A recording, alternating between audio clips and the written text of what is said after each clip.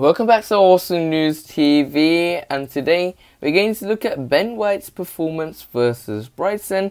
And there are a lot of things to talk about when it comes to Ben White, because it is a game that he is playing against his former club in the form of Brighton. He's the one that made that £50 million move to come from Brighton to Arsenal, and that led to Arsenal not being able to recruit another player from Brighton, which is in the form of the likes of Yves Bissouma. But when it comes to Ben White, we have a player that is very versatile but can play in that central midfield position, but he's more predominantly seen by Mikel Arteta as a centre back. And when it comes to Ben White, I thought he had a decent game versus the likes of Brighton. I think it was calm and composed on the ball. He was trying to create things happen, make things happen out of nothing. And there's something that shows that he's got that calm and composed nature that is very so needed at these moments in the game. Because if we had a player such as maybe Rob Holding playing in that right centre back position, or even Callum Chambers, or previous centre backs like David Luiz, Mustafi,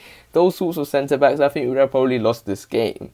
But Ben White's calm and composed nature has made Arsenal get that clean sheet, and Mikel Arteta himself has expressed the fact that we were able to get that clean sheet, which is very important, and he's very happy with the partnership between the likes of Gabriel Magalhaes and Ben White. And when it comes to Ben White and Gabriel Magalhaes' partnership is only going to get better as Gabriel learns the language better. Ben White gets more suited to Gabriel, and I think the two combine very well in terms of their personalities, in terms of their abilities on and off the ball, and I think that is something that is very useful for Ben White to keep thriving. I think his ability on the ball was very good. I think he didn't get a pass wrong at all. He was very composed and made sure that Maupay didn't have a single chance to really have an opportunity to really get that goal. Even there was that one save that Ramsdale made, and there was moments where he does look like a very good centre back. But £50 million needs to be proven, and that price tag is always going to be written on his top of his head. Because remember, when we signed the likes of Nicola Pepe, which I thought was interesting,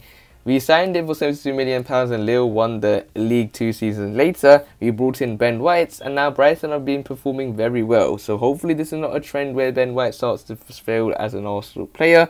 Hopefully we get the best out of Ben White, and hopefully he continues to start impressing more and more. So we will have to wait and see how Arsenal performs at the end of the season. If you want to see more daily videos from Awesome News TV, make sure you click the subscribe button, hit the like button so I know if you enjoyed the video, and share the video to your Arsenal friends and family. Click one of the videos on the screen and I'll see you there.